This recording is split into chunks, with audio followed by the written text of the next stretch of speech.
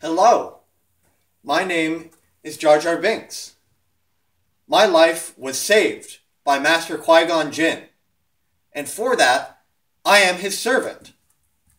He didn't want me to come along, but I did anyways. I'm here to stay. After he saved my life, I showed them my home city, the Gungan city, on planet Naboo, my home.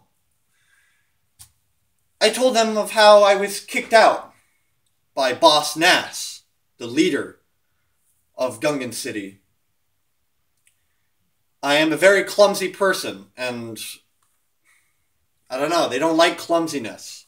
So I was banished. They were very upset with me coming back, but I had two Jedi with me. So they liked them very much. And so after Naboo, I went with these two Jedi to the planet Tatooine, where we met this young boy named Anakin Skywalker. And this boy, he was a slave, but Qui-Gon Jinn thought he was cute and wanted to make him a Jedi. So Qui-Gon bet on a pod race that Annie was in.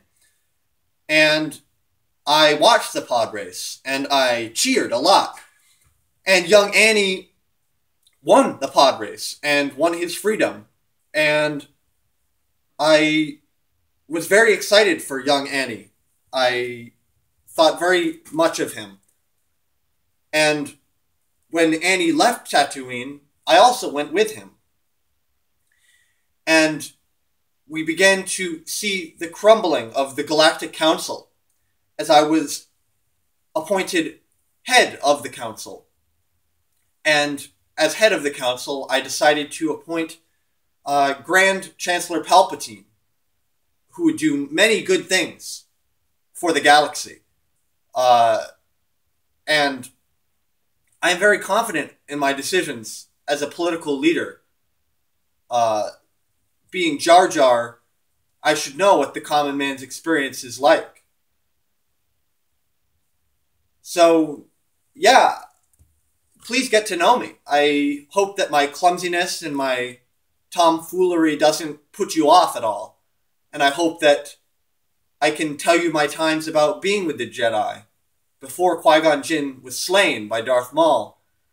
And I could tell you the stories of what it was like before the Empire. Thank you.